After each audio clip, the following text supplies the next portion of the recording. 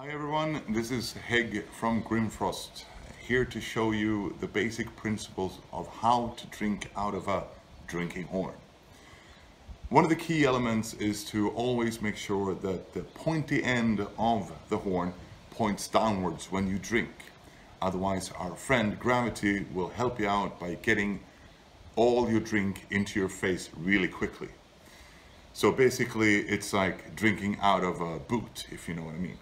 So technically, just grab your horn, make sure that the pointy end is pointing downwards, and then